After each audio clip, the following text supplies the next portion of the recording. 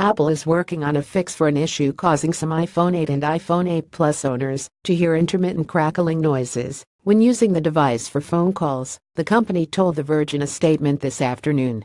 "We are aware of the issue, which is affecting customers in a small number of cases," said an Apple spokesperson.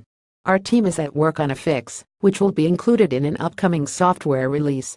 Many MacRumors readers began noticing the static noise shortly after the iPhone 8 and iPhone 8 Plus became available last Friday. It is described as a very annoying crackling sound that can be heard from the earpiece of the device during both standard calls and FaceTime calls.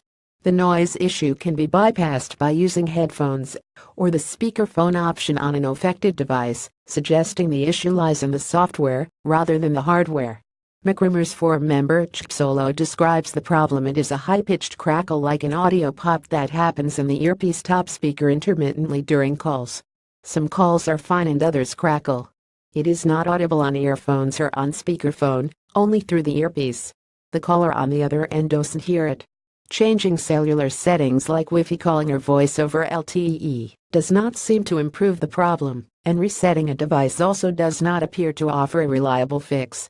It's not clear when Apple will release another update to fix the issue, as no specific time was provided by the company.